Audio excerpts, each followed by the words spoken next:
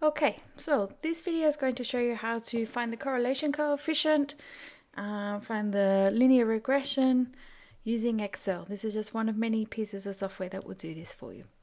The first thing you need to do is plot your data. So you just click and drag over your data, go to charts, choose scatter, and just choose the first one. You just make this, just move it, and then just drag it to make it a little bit bigger so it's easier to read. Now we don't need this, so delete that. Now, as you know by now, that any graph should have its axes labeled, which I don't have here.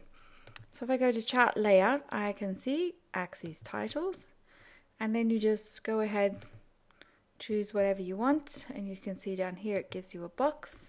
Just click and delete whatever in there and type what you want. So I want hours spent studying. Enter. Oops, just click off. And then I want to do my vertical one. The vertical one has a few more choices.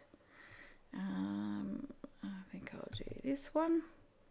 And you can see that one goes sideways, but you can choose whatever you like. And I want maths SAT score. And just click off it. So now I have my axes label, so that's good. I'm not going to lose any marks in the communication department there.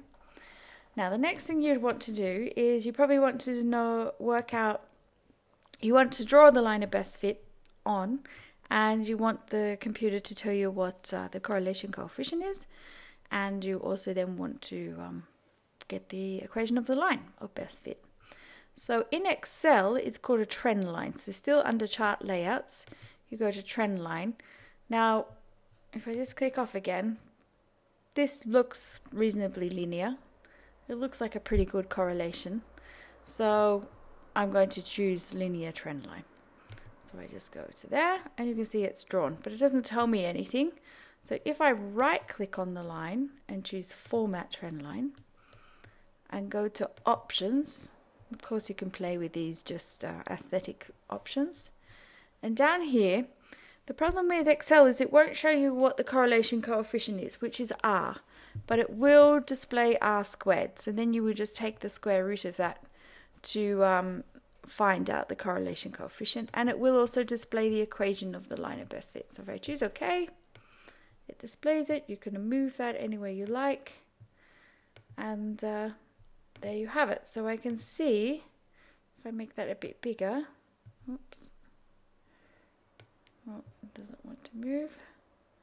I can see here that my R squared is 0.87162. And if I grab my calculator very quickly and take the square root of that, I am going to get 0.934 to 3 significant figures. So that's a pretty good correlation. And then you can see here you have the equation of that line. Now remember, when you're doing your project, the first time you do this, you must do this by hand. But you can also, once you've done it by hand, you can do this as a check. Of course, if you have to do it a second time, then you can just do it entirely using the technology. And then, of course, there are various options that you can choose to make your graph look nicer. You can change the grid lines, so I might want some vertical grid lines.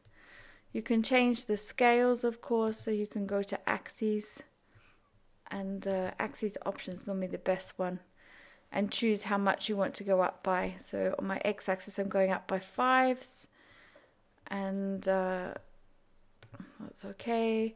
Maybe I want to, and again you have the same options for the vertical. Here you might want to, instead of going up by 100s, I might say I want that to go up by 50.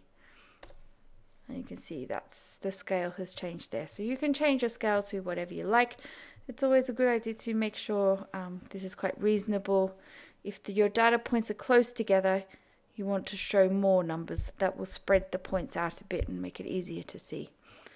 And then of course you can put a chart title on, that sort of thing, and you have other formatting issues in terms of factors that you can change here in terms of color and that sort of thing. Okay, hope that's some help. Good luck. Bye.